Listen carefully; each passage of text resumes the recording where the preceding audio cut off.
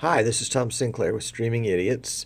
We're getting ready to do the Streaming Idiot show this afternoon, and I thought I would just show you how we set up, or how I set up, some of my X keys so that they're kind of good for universal use. You can notice buttons 1, 2, 3, 4, 5, 6, 7, 8, the light blue buttons right there, and those always refer to the inputs 1, 2, 3, 4, 5, 6, 7, 8 in vMix, no matter what they are. So I can swap inputs in and out of those positions, and they'll always be assigned to those shortcuts. So the way I do that is I'm here in vMix in the shortcut section, and you can see I've got MIDI note number 22 at number 20 up. We'll just find that one right there. We'll do a quick find. I believe that's number 2, so we'll do a 2 here, and then yeah, that brings up number 20 there, and so we'll say okay.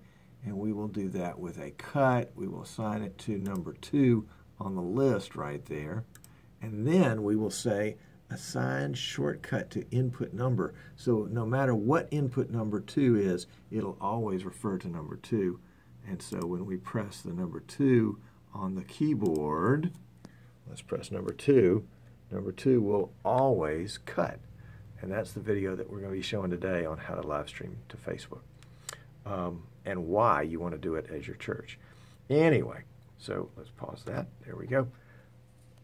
Tom Sinclair, Streaming Idiots, streamingidiots.com. Follow us on Facebook at easternshorebroadcasting.com.